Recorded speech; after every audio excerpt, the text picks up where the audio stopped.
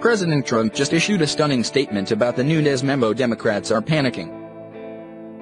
By all accounts, Republicans and Trump supporters possess the key to unlocking the door concealing the machinations of deep state that poses a direct threat to our republic. A 4-page memo apparently regarding the criminal misuse of warrants obtained fraudulently from the Foreign Intelligence Surveillance Court, FISC, rests in the hands of certain congressional committee members trying to gather enough votes to disclose the memo's contents to the public.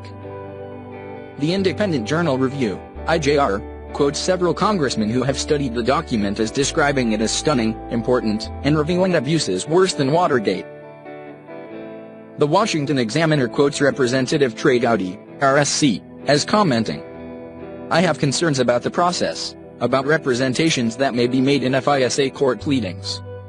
I have concerns about the duty of government to provide complete, full, accurate information. FBI agents and prosecutors are not advocates at this stage.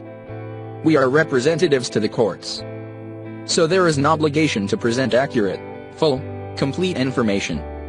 And that's true in every criminal case or every counterintelligence case. They don't get the scrutiny that this one does. Parliamentary procedure dictates that a majority of the committee that produced the memo must vote in favor of releasing it, after which the president has up to 5 days to block its publication. According to statements from President Trump, it appears that he is all for the memo's release." CNN writes, President Donald Trump is inclined to allow the memo spearheaded by Representative Devin Nunes that alleges FBI abuses of surveillance laws to be released if the House Intelligence Committee approves it being declassified, a person familiar with the matter tells CNN.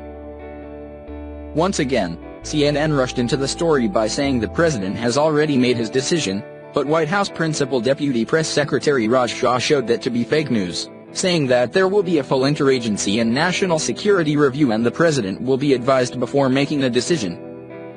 Asked at a White House briefing what the Oval Office feels about the memo, spokesman Sarah Huckabee Sanders replied, "We certainly support full transparency and we believe that is at the House Intel Committee to make that decision at this point. It sounds like there are some members in the House that have some real concerns with what is in that memo and feel very strongly that the American public should be privy to see it." The assertion by some propaganda outlets that the president must give a yet or nay to the memo publication is also fake news, writes the Daily Caller. Deputy White House Press Secretary Hogan Gidley told a radio show audience on January 24 that, "We don't have to approve it. The House Intelligence Committee have the right to declassify the document." What looks to be the inevitable release of the memo has Democrats sharding their pants. In panic mode, top libtards in Congress are resorting, in knee-jerk fashion, to what they know best, lies. The Independent reports that Democrats, led by House Intelligence Ranking Retard Representative Adam Schiff head, GCA, are preparing their own FISA memo. That ought to make for hilarious comedic fiction in the vein of Douglas Adams, but with a more outrageously idiotic cast of libtard characters.